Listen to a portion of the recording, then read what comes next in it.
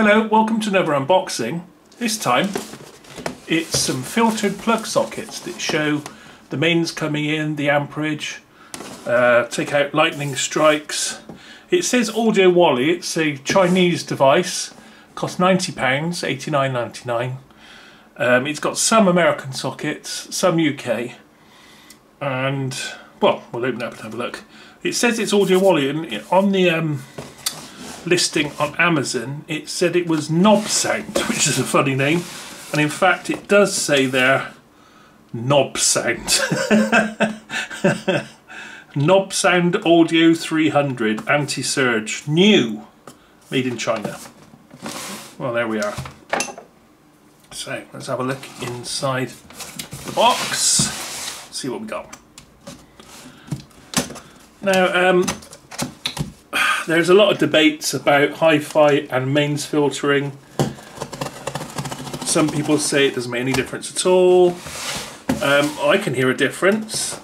I usually find the most difference is if I've got any transformers that are switch mode.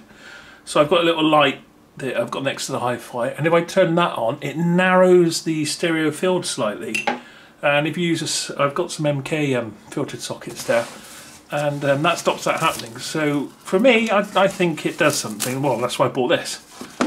And I'm going to use it for the synthesizers on my new rack that I'm currently working on, just to keep the supply as clean as possible, because I've got lots of analog synths I'm going to be wiring up to it, and try and keep any noise on the mains down.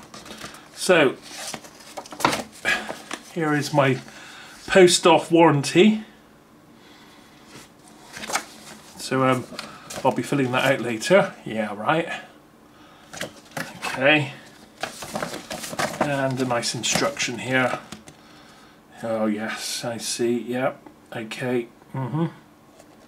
Well, it says 3000 watts at 15 amps, 220 volts. Well, I reckon I've got about 240 volts. It used to be about 255 at one stage. And well, I'll put it up. I'll try and get a nice big load on it and see what happens. I mean, I've got a kettle. That's about 3000 watts. That might be worth just putting that on and just seeing if it can take the load that it says it can before there's any thermal cutting out, because there's protection here on the back. So that's not much help. Right, so we get a power cord. So that's good. And what that is. And it actually looks like not a bad power cord. It certainly looks like it will be, I mean, it's rated at 500 volts. It's got a, the plug is rated at 250 volts, 13 amps, which is what you get out of your plug socket. Just wonder what fuse it's got in there. Actually, let's have a quick look. Yes, it should have a 13 amp fuse in there. If it hasn't, then I'll be changing it definitely for a 13 amp one.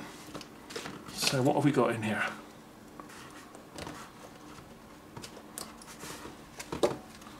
What's the right colour? Yep, 13 amps.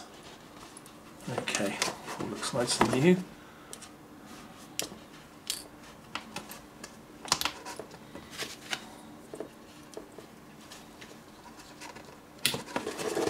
So I'll reuse that to start with, but I might use a Nordos cable to the actual unit, so I'll get the benefit of any extra rejection from that twist that the Nordos cables have. Okay, now it's not overly heavy. I know some people are thinking it's quite a heavy unit, but there's no transformer in this. It's just mains, probably a few inline suppressors or something, and then a rather nice display on this one. This is one of the reasons I got it. I mean, this would look great in any hi-fi shelf, wouldn't it? If you've got a spare shelf and you have, like, I don't know, one or two of these at the bottom, I think it'd look rather nice, wouldn't it? So it says Audiowalle on this one and not Nobsound, so I guess that's, you know, some saving grace there. Filtered protected sockets, rated at 15 amps at 220. So yeah, we've got 6 UK type. I think these are American. Obviously, there are no English instructions, so I'm guessing, but I think they look like American to me. It's a rather nice finish. It's like the old Mappins boxes. It's got that sort of brushed metal. There must be a small circuit then it all goes onto, maybe. Or perhaps that's the cutout. So on the back we've got 2 ons and a reset button, which must be a thermal one because it doesn't do anything. There's no actual switching on that at the moment. I guess it would probably jump out if anything happens. Okay. I'm quite looking forward to having a look at display because it shows the amperage, I think the amperage draw and the voltage going into the unit. So that would be quite interesting. So I think I'm going to take this in the kitchen and just boil up some water to put a max load on it and just see that it does cope with the 3000 watts or so. So into the kitchen we go. So welcome to the kitchen. So I've got the rapid boil kettle, well, just under 3000 watts I think, just plugged into one of these here. Got it plugged in at the wall, and I'm going to turn it on the back. One thing I noticed already, oh, sorry about the shadows here, if you turn on just this side, nothing happens. You actually have to turn on this side first. So you can turn this side on and off, and then this one by the look of things, but not the other way around, so that's worth knowing. And what have we got? 243 volts here, as I thought. It's down about 10 volts on what it used to be, so it's getting better. So let's boil this kettle here. Oh, there we go, look, 12.2 amps load. Yeah. That's going to be the biggest load that I can probably find in my home. And look at the voltage drop with that load on. That's quite interesting.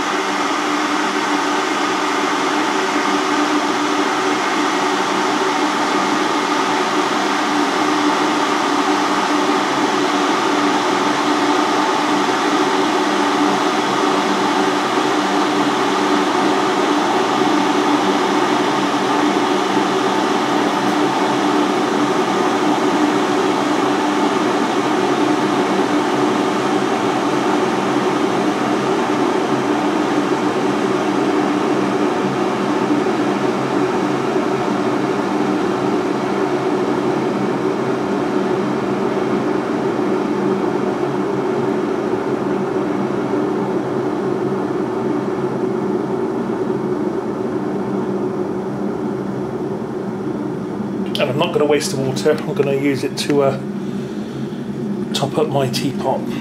So I don't like wasting the energy really, if I can help it. Right, let's watch it go now. I'd normally turn it off myself for the sake of filming. There we go, right back down, and the voltage goes back up. There we are. So, that's quite interesting.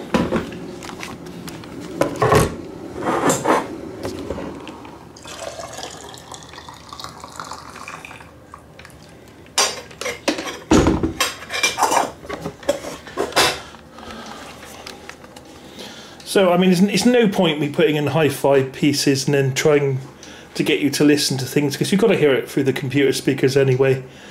I'm going to have a little go on that, and I'll, if you want to ask me how it went, I'll put a comment in later on. But this was just a test to see that it does go to its rated. Obviously, I can't draw more than 13 amps even though it's rated at 15. But it certainly went nearly up to 13 amps there. That's, as I said, that's the biggest load I can put on it, and it's fine. And there's no warmth.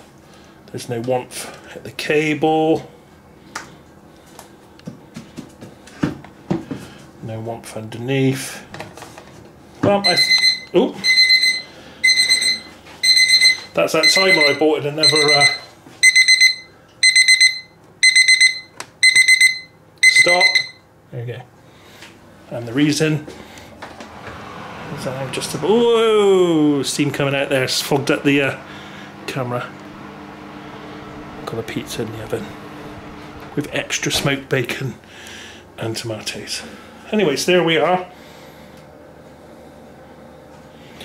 Not a bad unit. As I say, some of the actual filter plugs that you buy to plug in, so if you've got a line like I have in the back room, you can plug one in it and it should filter all of them in some way. Some of them are well over 100. So for this, in this nice box with 6 UK plug sockets, I think that's not a bad looking little piece of kit. So there we are. So that's the Audiowalle, which was Nobsound, but now it's Audiowalle. We have filter protection, 31N1, 224, 50, 60 Hertz, 15 amp rated, socket filtered power supply. So thanks for watching, and we'll see you again next time.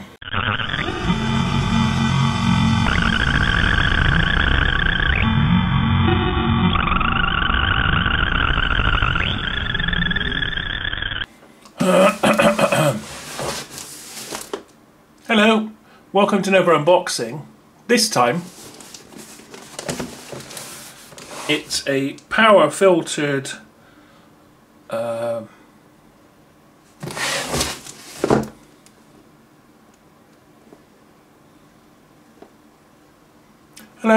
welcome to another unboxing.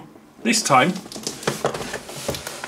it's a power filtered plug socket.